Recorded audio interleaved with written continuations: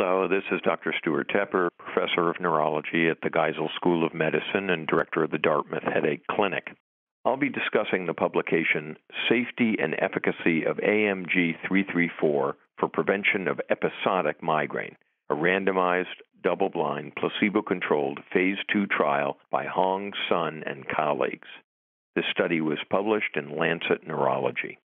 I selected this article to discuss because preventive medications commonly used for migraine, such as topiramate, valproate, beta blockers, and amitriptyline, have limited efficacy and are associated with adverse events that contribute to poor adherence.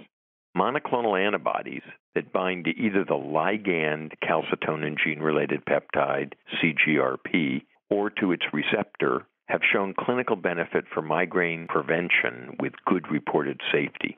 This study assessed the safety and efficacy of the anti-CGRP receptor monoclonal antibody erenumab, AMG 334, for the prevention of episodic migraine. Methods of this study were: this was a Phase 2 randomized, double-blind, placebo-controlled, multi-center study involving adults with a history of episodic migraine with or without aura for 12 months or longer. Patients were randomized in a 3:2:2:2 ratio to monthly subcutaneous placebo or erenumab at a dose of 7, 21, or 70 milligrams for 12 weeks.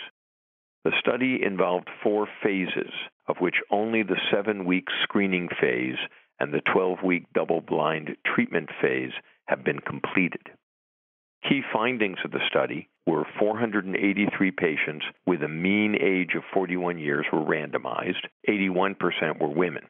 Patients experienced an average of nearly 9 migraine days per month. 58% had not been previously treated with preventive therapy. A third of patients had failed previous preventive therapy due to lack of efficacy or adverse events. At week 12, reductions in monthly migraine days were not significantly different for the 7 and 21 milligram doses of erenumab versus placebo. However, the mean reduction in monthly migraine days from baseline to week 12 was 3.4 days with the 70 milligram of erenumab, which was significantly greater than the 2.3 days with placebo. Reduction in monthly migraine attacks were similar for each of the 3 erenumab dose groups and placebo. An adverse event was experienced by 54% of patients who received placebo and 52% of patients who received erenumab. The most frequently reported adverse events in patients treated with erenumab were nasopharyngitis in 7%, fatigue in 4%, and headache in 3%. Here are my thoughts and analysis of this study. Erenumab is the only anti-CGRP monoclonal antibody that targets the CGRP receptor and not the peptide or ligand itself. Prior to this study, it was unknown whether the strategy would work in migraine prevention. This Phase 2 randomized control trial demonstrated that erenumab injected subcutaneously and monthly for 3 months prevents episodic migraine in comparison to placebo.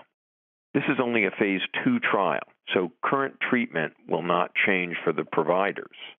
This biologic will next be tested in a Phase 3 pivotal randomized controlled trial with a safety extension arm, and if safety and efficacy are confirmed, it will be submitted to regulatory authorities for evaluation and, if appropriate, approval. The anti-CGRP monoclonal antibodies may change the face of migraine prevention, in that they appear to be extremely effective and so far safe and well tolerated. As was seen in this study, the adverse events for the 2 groups, active and placebo, were basically the same. The opportunity to prevent migraine with a monthly injection will be a paradigm shift for clinicians and patients alike. As after any Phase 2 trial, larger Phase 3 trials of efficacy and safety need to be completed. Also unanswered is the question of whether the antibody to a CGRP receptor will offer any advantage or disadvantage over an antibody to the CGRP peptide itself.